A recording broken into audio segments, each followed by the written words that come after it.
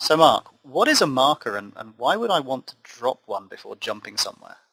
So marker is like a navigational waypoint. It's a location in your code, somewhere around your source code. CodeRush stores markers in a stack so that the marker at the top of the stack is the most recent location that you've marked as important. Now you can drop a marker manually, but you can also have CodeRush automatically drop a marker when you execute the edit.goToDefinition or edit.goToReference command. And I'll show you what that looks like. So here, for example, I've got the caret on GUID. I'm going to hit F12 and it brings up GUID. If we look back over in program, I'm just going to click over to this. You can see CodeRush has dropped a marker for me right there. And that marker is going to come in handy when I'm done exploring. When I'm through exploring over here in GUID, I can just hit the escape key to pick up that marker and jump right back to that location where I was. So it's literally like a set of breadcrumbs you're dropping one by one, and what we're offering to do here is to drop them on your behalf when you use a navigational tool. That's correct. When you use a navigational feature that takes you away, we can drop a marker for you automatically so you can get back very quickly just by pressing escape. So that doesn't just work on GoToDefinition. That would also work on our own find symbol if we navigate somewhere from a code issue, if we are using any one of the navigation providers that are in our other toolbox, so to speak.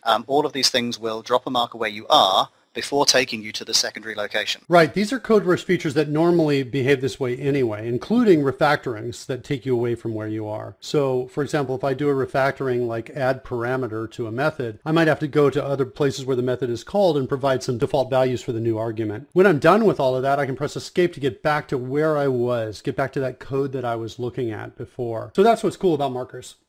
Excellent. Thanks very much, Mark. If you want to learn more about CodeRush and all its features, check out the documentation on our website. Thanks for watching.